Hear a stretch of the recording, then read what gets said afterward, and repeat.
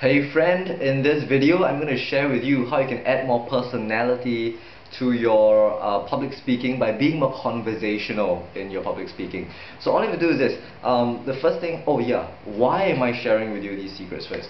The reason why I'm sharing with you in this video is because right now in today's society it is so easy to be a boring speaker, right? Because people are bombarded visually all the time. You know, there's TV everywhere. You can watch TV online 24/7, and everyone's just so visually stimulated all the time. So if you are speaking and you're not engaging your audience in a way that grabs their attention, then you've just totally wasted your time and their time. Does that make sense?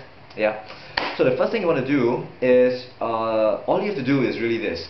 There are two things I'm going to share with you to suggest to you to test it out in your public speaking. Yeah. The first one is imagine that you're talking to your audience one person at a time. So the truth is that your audience are all listening to you one at a time, right? Individually they're listening to you one at a time. So if you can talk to them, if you can talk to everybody as if that you're talking to each and every one of them, then it makes such a big difference in the listener, to the listener. So use a lot of the word you and make really strong eye contact to connect with them. At least 4 seconds of eye contact as you scan across the room. And I'm going to share with you one secret technique that we trainers use and we public speakers use. Yeah, use a very diffused eye contact. Diffused, meaning that you're looking at this one person, but 3 or 4 people behind them also think that you are looking at them.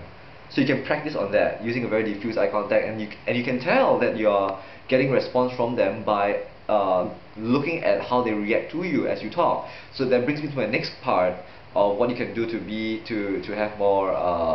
more conversational in public speaking. The next thing you can do, the second thing you can do, is to ask questions, specifically tag questions. So for example, you can ask questions like, isn't it? Don't you think? Right?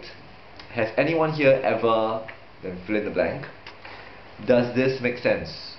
And just nod your head as you ask these questions, and look for the nods in the audience as well. So you can notice, you'll notice as you look at one person in a very diffuse eye contact, you'll notice that 3 or 4 people behind them are nodding to you as well as you ask this question, and that's how you know that you got them. You get what I'm saying?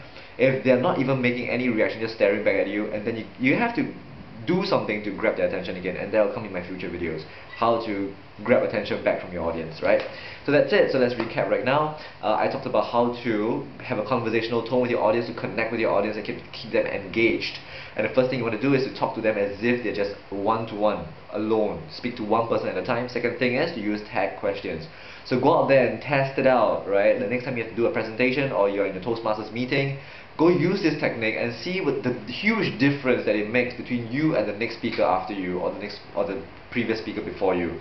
I tell you, it's going to be a big difference, because that's so lacking right now in our community of speakers, of communicators, right? So go out there and make things happen. Yeah, see ya, bye.